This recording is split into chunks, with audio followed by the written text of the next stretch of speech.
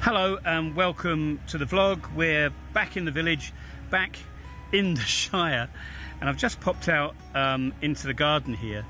It's been so hot today, 36 to 38. When I woke up this morning on the mobile phone, the local meteorological office had said extreme high temperature warnings.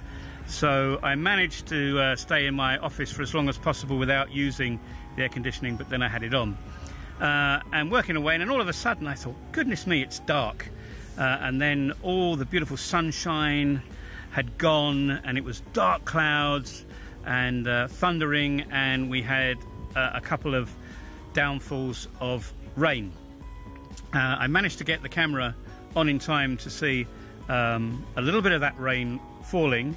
It took everybody by surprise, especially me and Marco the cat, that didn't know whether to hide under the table or try and get into the house through the cat flap.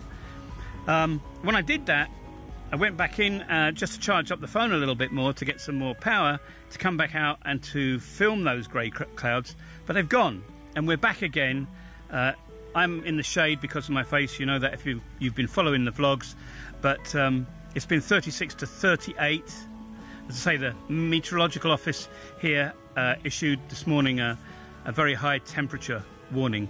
So I've come back out to perspire again, and looking towards Banja Luka, it's just white clouds and blue skies, and looking towards Croatia, or is it Serbia?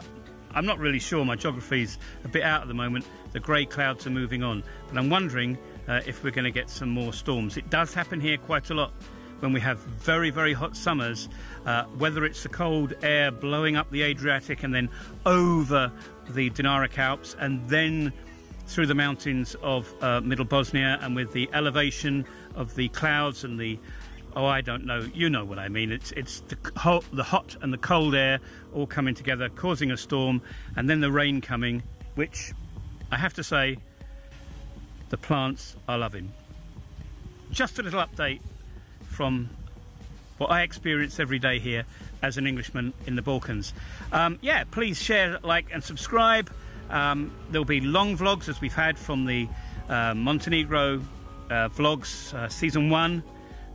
We had 12 episodes of those and a wrap, and this actually is the Balkan vlog season, what am I going to call it? The Balkan vlog 2017 season, and this is episode 1 of the new way that we're doing the vlogs. So please give me your comments, that would be really appreciative, and questions as well. I'm prepared to go and find out the answers if I don't know them myself.